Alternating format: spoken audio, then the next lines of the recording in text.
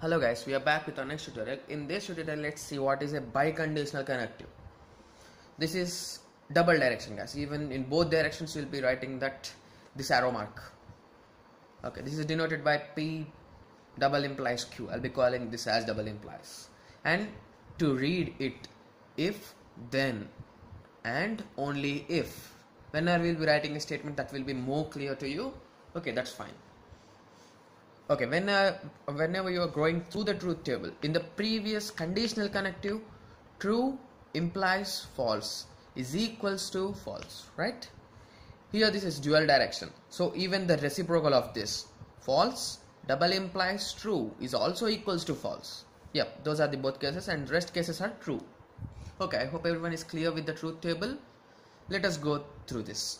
Statements P. 4 is a prime number. Okay. Q, 7 is a prime number. Okay, that's fine. P is false and Q is true. In terms of biconditional statements, you'll be writing like this. P double implies Q. If 4 is a prime number, then 7 is a prime number. And if 7 is a prime number, then 4 is a prime number. So you will be writing two statements in a single. I will be writing four statements in a single statement.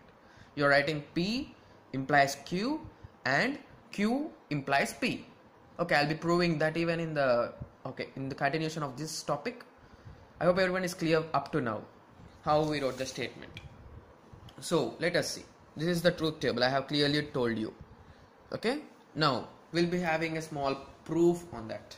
Here the result initial one is false and the next one is true. So FT will be getting the result. The final result is false. I hope you're clear with this example. Let's go through a proof.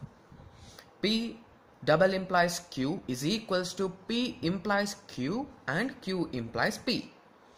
Okay, this is how we'll be solving this kind of problems using a truth table. Okay.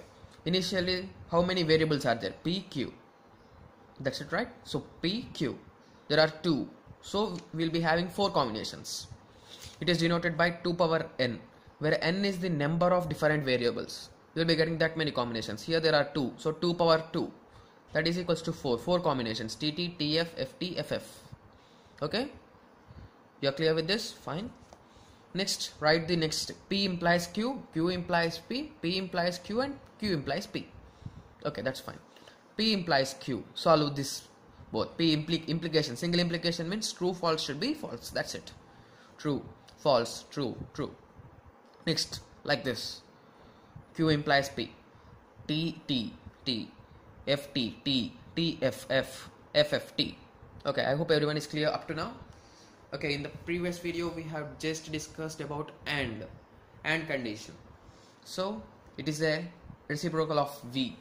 So if any one of them is false, then the result is false. Or else if both are true, then the result is true. Remember, only a single condition. Don't get confused between two. So T T T F T F T F F T T T. I hope both the values are matching. Hence, this statement is true. P double implies Q can be written as P implies Q and Q implies P. I hope everyone is clear with this. Okay. Thanks for watching.